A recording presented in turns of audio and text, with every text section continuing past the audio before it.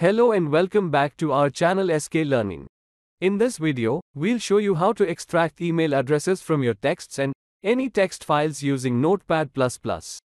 This is a quick and easy method that anyone can follow. Let's dive right in. Open Notepad++. If you don't have Notepad++ yet, download and install it from the official Notepad++ website. Follow the installation instructions provided. Open Notepad++ and load the texts or files from which you want to extract emails. I already have the texts, so I can copy and paste into Notepad++. We can also take any files as well to extract or find the emails. Next, we'll use the Find function. Click on Search in the menu bar and select Find, or you can also use shortcut Ctrl+F.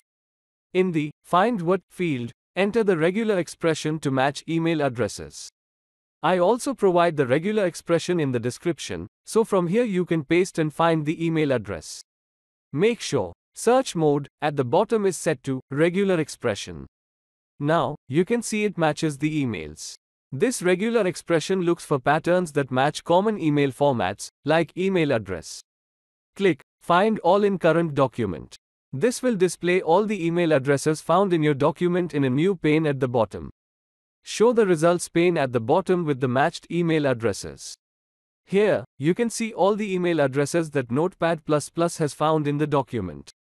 You can copy and paste into other files to organize the email address. And there you have it.